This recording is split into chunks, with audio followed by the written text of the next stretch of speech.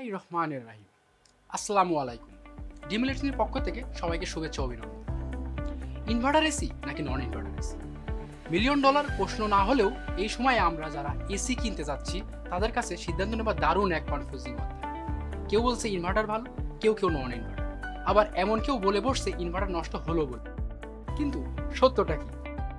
তাই আজকে আমরা দেখব টেকনোলজি কি বলে, কোনটা ভালো, ইনভার্টার নাকি নন ইনভার্টার। নন ইনভার্টার বলে তো কিছু ছিল না, ছিল শুধুই এসি। জাপানে সর্বপ্রথম ইনভার্টার এসি তৈরি হওয়ার পর যখন তা সারা বিশ্বে ছড়িয়ে পড়লো তখন তার নিজের নাম হলো ইনভার্টার এসি। আর বেচারা শুধু এসি যেটা ছিল সেটা হয়ে গেল নন ইনভার্টার। সে যাক, চলুন এখন জেনে নিই ইনভার্টার আর নন ইনভার্টারের এসির মূল পার্থক্য। প্রথমত, এসির কম্প্রেসারের অপারেটিং ভোল্টেজ টাইপে। নন ইনভার্টার এসির কম্প্রেসার চলে এসি ভোল্টেজে, আর অপরদিকে ইনভার্টার এসির কম্প্রেসার চলে ডিসি ভোল্টেজে। বিদ্যুতের গ্রিড থেকে আসা এসি ভোল্টেজ ইনভার্টারের মাধ্যমে ডিসিতে রূপান্তরিত হয় বলেই এই নামের সূচনা। এরপর আসা যাক অপারেশনের ধরন।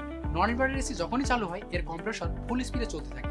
থার্মিস্টর যখন কাঙ্ক্ষিত তাপমাত্রায় পৌঁছায় তখন বন্ধ হয়। উল্টো দিকে ইনভার্টার এসি চলে ভেরিয়েবল স্পিড, অর্থাৎ এর কম্প্রেসর লো থেকে হাই যে কোনো স্পিডে প্রয়োজন অনুযায়ী চলতে থাকে। কম্প্রেসর পুরোপুরি বন্ধ হয় না কখনোই, বরং লো স্পিডে চলতে থাকে সবসময়। এতে আপনি পান একটানা একই তাপমাত্রা মেইনটেইন করার সুবিধা, যা নন ইনভার্টার এসিতে হয় না।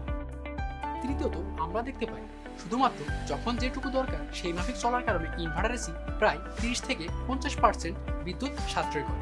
এতে যেমন আপনার বিদ্যুতের বিল আসবে কম, অন্যদিকে কম কার্বন নিঃসরণের ফলে নিঃসন্দেহে বলতে পারি ইনভার্টার এসি পরিবেশ বান্ধব। এবার আসা যাক দীর্ঘস্থায়িত্ব। যেহেতু ডিসি ভোল্টেজে ডিএলডিসি মোটর সবসময় প্রয়োজন মাফিক চলে, তাই ইনভার্টার এসির স্থায়িত্ব নন ইনভার্টার থেকে বেশি। আমাদের দেশের সেলসম্যানরা বিক্রয় বাড়াতে হোক আর নিজের জানা অজানাই হোক, ইনভার্টার এসি বেশি দিন যাবে না বলে দেয় ঢালাও।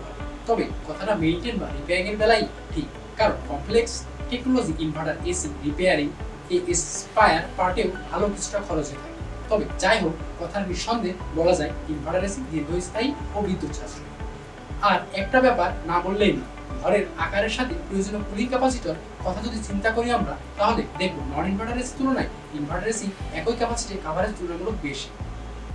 উদাহরণস্বরূপ, 1 টন ক্যাপাসিটি নন ইনভার্টার এসি যদি 100 থেকে 120 স্কয়ার ফুট রুম কভার করে, তো ইনভার্টার দিয়ে অনায়াসে 140 থেকে 160 স্কয়ার ফুট রুম কভারেজ করে।